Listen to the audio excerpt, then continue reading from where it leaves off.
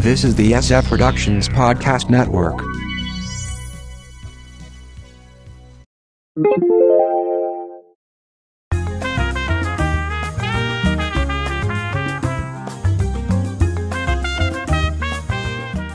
Has the first new fall show been canceled yet? From the Pop Culture Bunker, I'm Mindy. And I'm Mark. You can check out our audio podcast, How I Got My Wife to Read Comics, on iTunes or on our website, sfpodcastnetwork.com. Now, we're going to wrap up our review of the new fall TV shows this episode. We promise. All right. Thursday night, new network shows. Welcome to the Family, NBC. It's about these families of a teen mom. They get together. It sounds incredibly generic. Oh, but the twist is that the father of the baby is Hispanic. That's it? Yeah. Culture clashes. I'm like, Yeah, whatever. I think this is so generic that it might work, but it might also be like that horrible thing with the clashing culture families last year. Also involving a pregnancy. Yeah. Well, yeah. So. All right. The Millers, CBS. Not Meet the Millers. No. The Millers. No. This is Will Arnett, of course, coming out of Arrested Development and Up All Night. Although he wants you to forget that. Yes. He's a divorced man and his mom moves in. See, again, this is a whole trend here of the parents moving in. Yes. Wackiness ensues.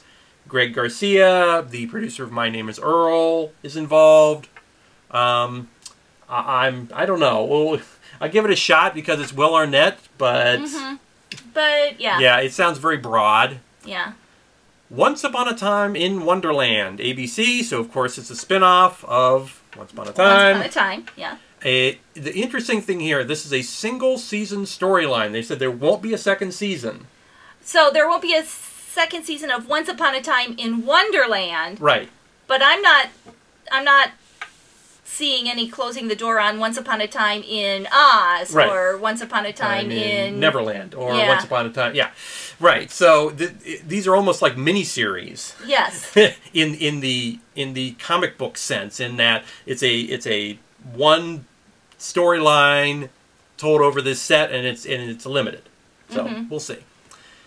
The Crazy Ones on CBS. Robin Williams and Sarah Michelle Gellar return to TV. Mork and Buffy. Yeah. It's a David E. Kelley sitcom. I would love to see this show with anyone other than Robin Williams. I loved Mork and Mindy. Mm-hmm. But it just seemed like Robin Williams took way too many drugs and is just way off the wall now. You never see him do anything other than this single character that he has. Yeah, exactly.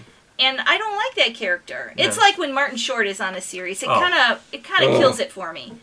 And maybe he won't be that way, but I can't see them reining him in. No. Because he's Robin Williams. Exactly.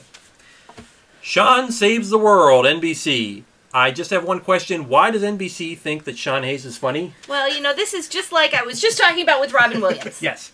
Oh, everybody loves Sean Hayes. He can only play the one character, and it's just too much. Yeah. It's about a divorced gay dad with a teenage daughter. So they throw the gay piece in there, but otherwise it's fairly generic. Yeah. The Michael J. Fox Show on NBC. So this is his first regular series role since Spin City. Mm-hmm. It's a sitcom about a local newsman returning to TV. Parkinson's will be part of the storyline. Right. And they already have a full season order in place. Apparently that was the only way he would agree to do this was... I'm not going to get this whole thing together to do 2 episodes and get canceled. Now, they have a full season order in place. That means they're going to get paid to make the full season. Right.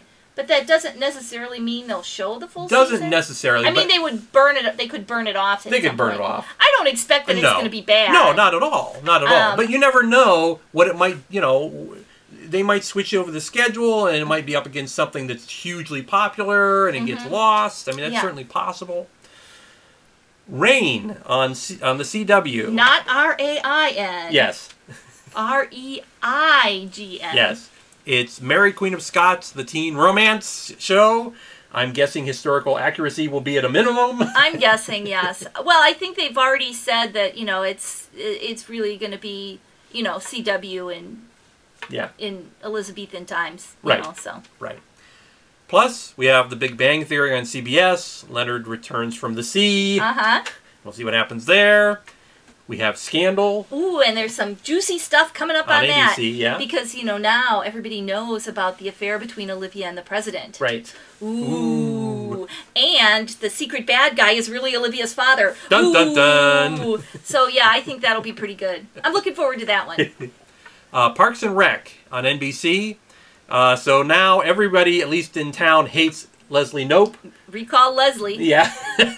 From her city council job. That will be interesting. Yeah. We'll see what happens there. Right. And then Grey's Anatomy. Yes, which is another one of those soap opera shows that we love to watch. And on that one, they're actually starting from exactly where the finale left off last season, which is different. Every other season I've watched, they've done kind of a time jump. Yeah, 3 months later, 6 months later. Yeah. Whatever. On Friday night, so there in terms of the new network shows, we have Master Chef Junior on Fox. So kids cooking and then critiqued by Gordon Ramsay. I smell a lawsuit. You know, you can't imagine he's really going to be that mean to little kids. We also have Dracula on NBC, based, I'm sure, very loosely on Bram Stoker's book. Yeah. I think NBC is about 5 years late for the whole vampire thing. Yeah. You missed the boat; it's way gone. Yeah. You also have Enlisted on Fox. It's a military comedy. Beetle Bailey. Yeah. I don't know. Yeah. But, so consider that, at least in Entertainment Weekly, they list a Sleepy Hollow encore in the slot where this is supposed to be on. Oh, no. They've already written off the show. And then we have The Neighbors, show I enjoyed watching while it was on, and then you watched it over the summer. I've been watching it over the summer, yeah. It's pretty good. It's kind of cute. Yeah, and then Grimm, also. And then on Saturday... Cricket? Chirp? Chirp? Anyone? Bueller? Pretty much everybody's given up this night. I don't understand why. I mean, the argument is always, well, everybody's out doing things. They're out doing things because there's nothing to watch on TV. Hey, it's okay. You know, that's the night you put the cassette in the VCR. Oh, yeah, well, or you turn on Netflix. One of those. Yeah. Oh, well, so another thing that you can do on a Saturday night is listen to our audio podcast. Yes. I Got My Wife to Read Comics on iTunes or on our website, sfpodcastnetwork.com. From the Pop Culture Bunker, I'm Mindy. And I'm Mark. Thanks for watching. Bye. Enjoy TV.